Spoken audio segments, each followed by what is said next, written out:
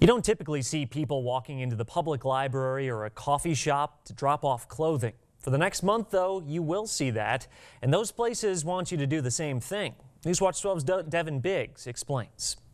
A pair of jeans might be basic for most people, but for some, a basic pair of jeans may bring joy. We want to make sure that everyone has adequate clothing. The 5th annual Jeans for Teens started Friday in Rhinelander. The FBLA DECA organization at Rhinelander High School collects jeans of all types and colors. Vice President Carmen Ibarra has been very pleased with the response over the years. It's amazing to see how much a pair of jeans can mean to someone who doesn't have as much as, other people around Rhinelander. Once the drive ends and the jeans get counted up, they all get donated to the Frederick Place Homeless Shelter. Last year, that tally was more than 600 pairs. Becca Mahoney is the house manager for Frederick Place. She is thankful for all that the community does for the shelter. The community has always supported us and has provided for us different things that we didn't expect to get. This event doesn't have a set goal, but students are confident they can beat last year's mark. Our goal every year, I think, is to just, donate as many pairs of jeans as possible. In Rhinelander,